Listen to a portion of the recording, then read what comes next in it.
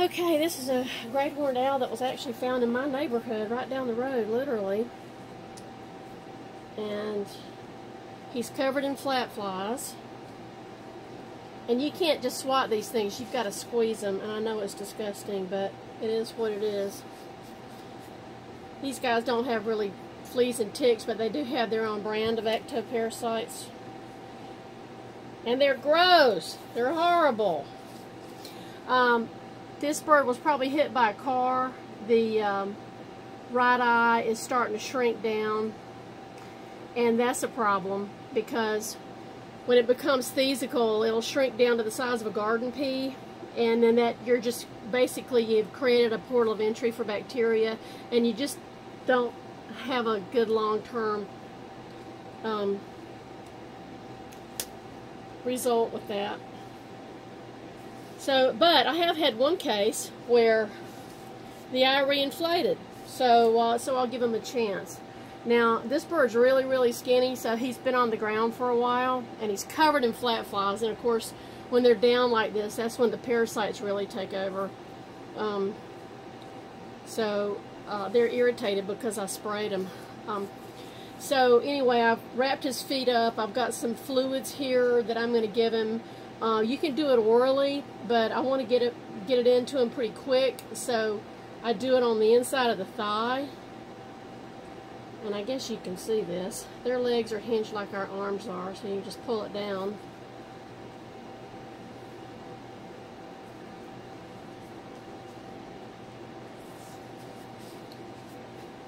I've got a little cotton ball here. I wrapped his feet up so he won't hurt me or himself. And basically, see, there's the pink. Want to make sure you're not going into the vein, obviously.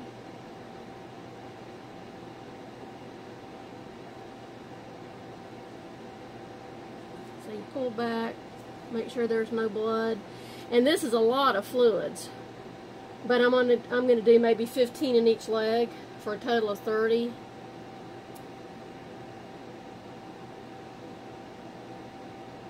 And I've got a flat fly crawling on me. I hate those things. 60. Alright, we'll do 20 in each leg. Here we go. Alright, buddy. It's okay.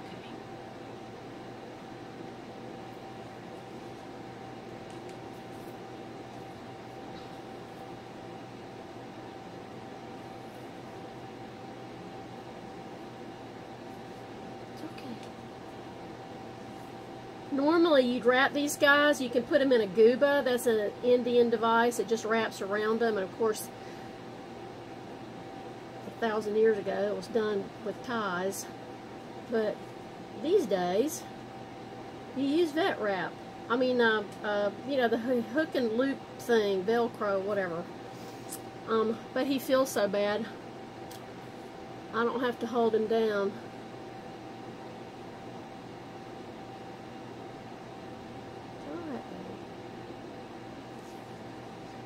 Pull back, make sure there's no blood.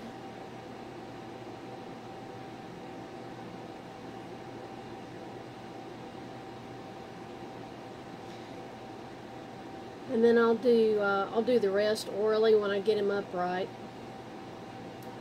You don't want to give him solid food all of a sudden, because when they start to dehydrate like this, they start cutting off body systems. That's right. And one of the things they stop producing are the digestive enzymes. Oh, he's very, very weak. If he makes it through the next 24 hours, I'll be happy, but the leaking eyes is worrisome. Get that fly. So anyway, let me get him situated and I'll be back.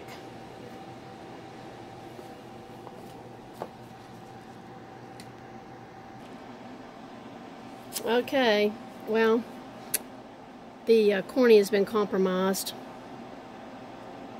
That's the nictitating membrane, but it'll pull away.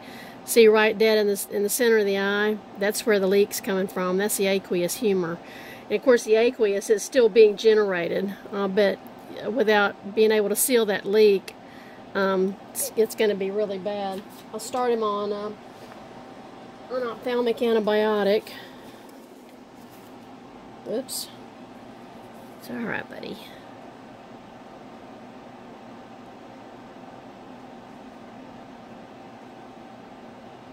Okay.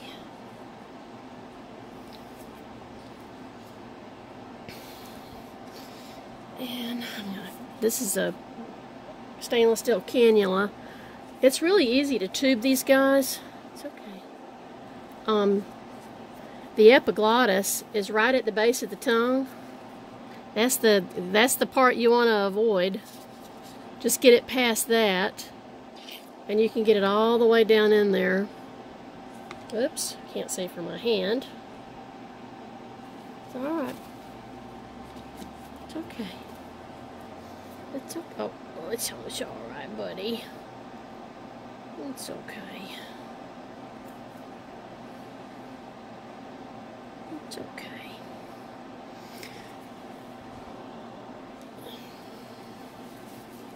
It's alright.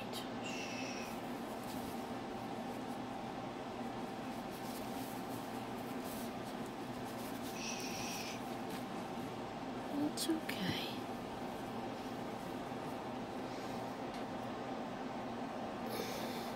It's alright. Okay, I won't stress him out anymore. So he got 40 cc sub Q, and he kept a little bit of the liquid in. Probably would feel good to wet his whistle, because inside of his mouth is so dry. It's okay. But those pale mucous membranes, that's a bad sign. I know, sweetheart, I'm so sorry. It's alright, buddy. Alright, I'm just going to leave him be for a while. Come back later and give him more fluids. Okay, that's it from Hawk Talk.